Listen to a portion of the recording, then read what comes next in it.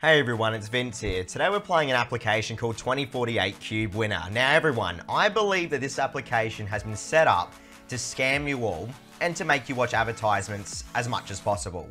The problem is with this application, everyone, that it's being mass produced by scam developers right now as we speak, okay? There's about 10 different types of this application on the market right now, and they all have the exact same setup. What the setup is that they'll try and give away apparently game skins, okay? If you look at some YouTube videos, there's some really suspicious videos that I believe have been planted there by the developers.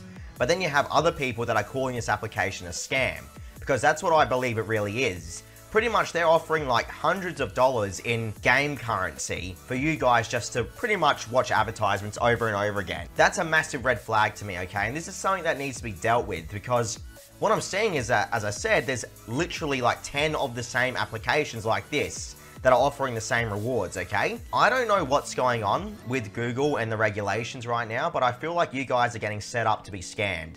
So I would really recommend avoiding this application, mainly because as well, it has diminishing returns. That's the biggest problem, everyone, diminishing returns. The app will actually punish you the further you get into it.